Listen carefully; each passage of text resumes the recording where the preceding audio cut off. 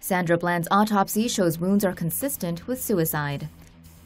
Results from an official autopsy of the body of Sandra Bland, who was found hanging in her jail cell 2 days after her arrest in Texas on July 10th, have been revealed, with officials stating that it appears Bland's death was the result of suicide, adding that there was no indication that she was attacked. Officials say the results from the autopsy on the body of Sandra Bland are consistent with suicide by hanging herself with a plastic bag that was in her jail cell. The assistant district attorney said that Bland had only a single wound around her neck, which came from the bag used in the hanging. Meanwhile, the lack of marks on her hands indicate she was not attacked. 30 cuts that were found on her left forearm were at least 2 weeks old, which predated her arrest. Drug tests also revealed marijuana in her system.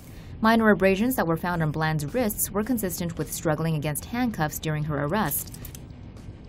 The assistant district attorney said violent, involuntary attacks usually lead to more wounds, including broken bones. However, Bland's autopsy did not reveal this was the case. Bland's family has paid for a second independent autopsy, but the results of that examination have not yet been released. Meanwhile, there has been no shortage of outrage in the public at the autopsy findings, with people expressing disbelief that Sandra Bland would have taken her own life.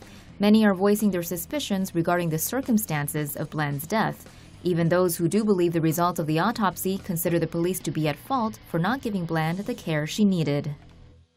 Leave an insightful comment on TomoNews.net and you could win up to $500 every month.